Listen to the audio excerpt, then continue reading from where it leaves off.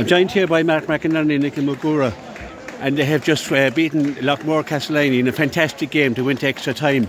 That's congratulations. The two of you had huge contributions. Mark, you scored a fantastic goal. We might start with that goal you scored.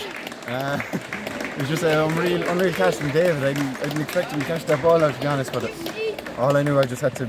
We were talking when I trained, we need the goal, so I made a beeline for the goal, and thankfully it came off, the finish came off, so yeah. And it was really needed, even though Aaron had scored a fantastic goal. I mean, Aaron's goal was just, it was, I don't think you'll see two better goals this year than the goals she got. Iķem, what you got? David really asked me to know, could you explain how you got that point? I don't even know myself. Like, I was just running down the line, and I did it at least 2 or 3 times before that, and I was like, might as well do something different, pass it off, just hit it. So I said I had to hit outside the foot, and I just said, I flew over, happy days. We were waiting for the pass it, and you kicked it right during the black spot. You came off the bench again, and you're good at this. You made a fantastic contribution. Yeah. I mean, the Eire really needed you to come off the bench and give that display that you give.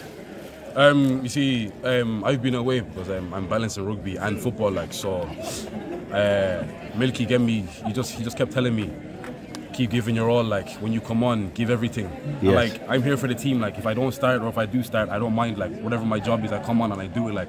I'm here for the fellas. Not just myself. I'm here for everybody. So when I come on, I give my all, and I don't mind coming on as an impact sub because you can see what kind of impact it does. So I'm happy with it. It's not too bad. We all just know anyway. The Iķem, Darragh Welch on the bench. You know he's going to. Loads, Corney on the bench. We've loads of lads on the bench. So we just know if we run our socks off, then there's lads to come on. And Darragh, unfortunately for Darren O'Neill, he got a second yellow card, black card, whatever. I thought he didn't deserve it, but he got it anyway.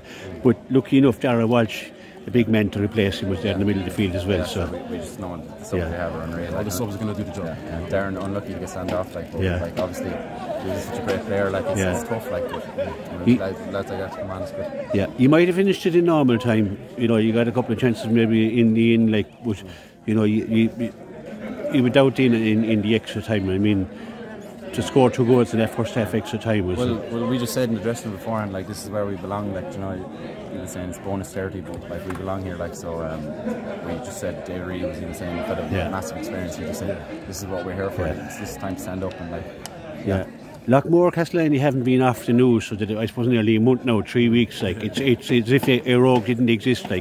But I think the headlines will be slightly different tomorrow. They're a serious team. They're still a very, very good team. Fair play to them for getting this far, honestly. They're out again next week, so fair play to them, honestly. Yeah, maybe the fact that they were in the limelight is because they've been playing so many games, and maybe in extra time, maybe it told a little bit as well. We can see their fitness. We just kind of have to rub it a draw. They're a serious team. You're playing. You're playing the supporters now are getting overactions, but you're playing the Cork champions now, I think, isn't that right? Yeah. You're playing St Fimbers of Cork City. I'm actually working in St Fimbers at the moment. I'm working in Fuller's Road in Cork City, so I see if I can sneak in over the wall. But they'll be a serious outfit. Sure. We've seen some of their games on the telly. They're a serious team. We'd be confident ourselves. It's a serious team. All teams that have got this far are good. We're not gonna take any team lightly. We're gonna put our 100% through and see how we get on. To beat Kilmurray, we had to be a very good team, obviously, to come out and beat and win the county championship. And I suppose getting that off your back, that you actually made the breakthrough again after a good few years. That was a big thing, and now you can really concentrate on what you're doing at the moment, and that's playing really good football.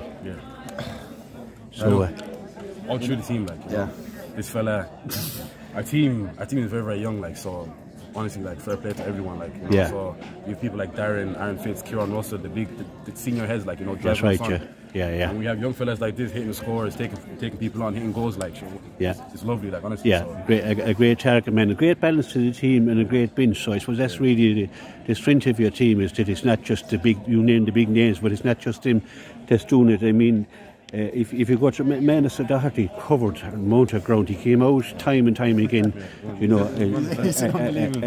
Ronan, He's fairly annoying to mark and train the whole time, whatever year. I can well imagine. But when you have that kind of power, and Aaron and Ronan, when they're coming out of that full back line, they add a whole new dimension to your game. It's literally all that back line is unbelievable. Like, so it just makes our job easy. Like, in Conall and Kieran, I mean they're all powerful players. So you know, what can I say? Just congratulations, that's fantastic effort. It's great. You're representing not just Eire now, you're representing the whole county. Going forward, so we look forward to the semi-final against St Fimbers, and enjoy tonight. I suppose you'll have a quiet one. Yeah. Thanks very much. Thanks, lads. Thanks. Well done.